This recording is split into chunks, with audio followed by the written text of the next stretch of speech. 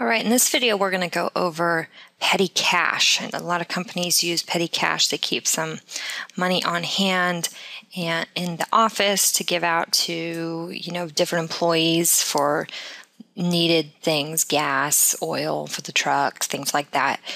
So first thing, petty cash, what type of account should it be? Any cash account should be a bank account, a type on your chart of accounts. So when you go to your list and chart of accounts, that pulls that up here. I'm going to go down to account down here and select new. And we're going to do a new bank account and we're going to call it petty cash. You can have several petty cash accounts. So if you have multiple offices, you can say, I've got a petty cash account in Austin, one in Dallas, one in Houston. You can have multiples of them. And you can also have multiples inside the office too. So if you have a petty cash for marketing versus petty cash for service department, you can have multiples. Okay, so of course it's going to ask you, default asks the question, do you want to set this up with online services? And you want to say no. Okay, so you have your petty cash account in here. Normally what happens is people will pull money from their checking account. So we're just going to say as of 12/1/15, we went to the bank and we deposited $500 in our petty cash account and we drew it, most likely, from another checking account, right? Okay. And so I'm going to record that. So we still have a starting balance of $500 now in this account.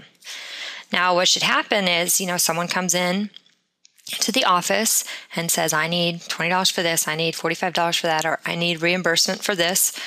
Okay, so you can record it in two ways. First thing, you can open up your chart of accounts and double click on petty cash so you get right to the register here. So I could say on 12/10, I paid, let's look at one of our employees here, Duncan, and the payment was for $20.25.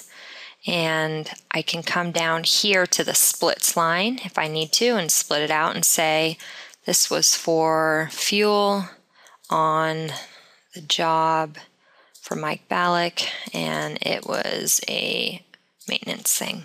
Okay, so you can choose that splits button to give you the drop down there. Or if I wanted to, I can say it was for fuel and for maintenance. So maybe $10.25 was for fuel and $10 was for maintenance, and still put it to Mike. Okay. So I can save this. And now what I've done is I've taken $20.25 out of my petty cash. So my petty cash balance is now $479.75. And I've copied, or I've correctly allocated the expenses to the proper expense account for that $20.25. Okay. So then, let's just do another one. We're going to say again to Duncan, just because we already have that here, and we'll say $45 and it was for fuel and we don't have any other expense or customer who was for, so I'm just going to hit enter. All right. So now it's the end of the month and I'm doing my monthly closeout, right? One of the things I do as part of my monthly close, or one of the things you can do as part of your monthly close, is make sure to refill your petty cash account. So what you want to do is write a check to cash out of your checking account or do a withdrawal from your checking account. And you want to get it back up to the $500, right? Because that's what you do every month. So now it's 12/31 and I'm going to deposit 65.25 in my bank account. And I'm pulling it from my checking account and I hit return. Okay. So when I reconcile my checking account, I'm going to see that 65.25 come out. And then the other thing I can do now is I can go up to banking and reconcile my petty cash account. Okay.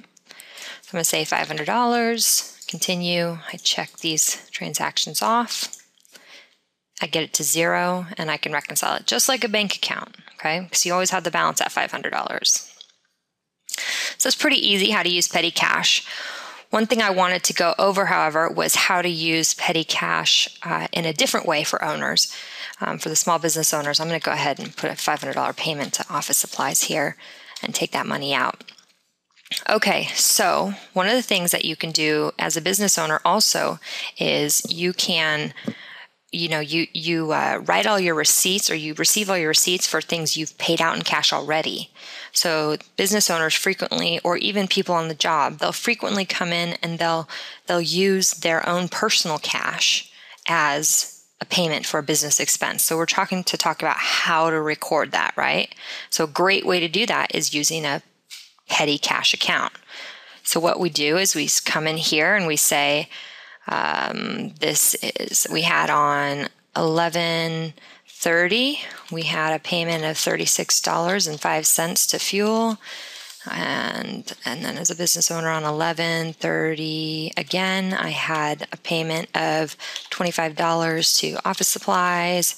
Okay. And then I'm going to say on 12/1, I had a payment of $65.87 to meals. No, don't have meals, so let's say to delivery fees. Okay. And notice how this balance continuously runs negative. So I'm at negative $126.92. And so that means I know as a business owner, because of these transactions up here that I recorded, that I have put in $126.92 towards my business, but I've paid it out of my own personal cash. So I want to make sure and record that. So what you want to do is you want to come in here, whatever, once a month, once a quarter, and make this balance go to zero and put it as a contribution to the company. Okay? So I'm going to do is I'm going to pretend like I'm reconciling again on 12/31. And to get this balance back to zero, I have to go put a balance to owner's contribution. And it's going to be $126.92. And I'm going to say record. Okay. So now, if you'll notice, this transaction here made the petty cash account go to zero now. Now, why do I want to do that? Now, if I look at, well, first things first, I've properly recorded my expenses, right? Because I have these expenses for the business and I need to put them on the profit and loss. And the second thing is, now when I go look at my balance sheet,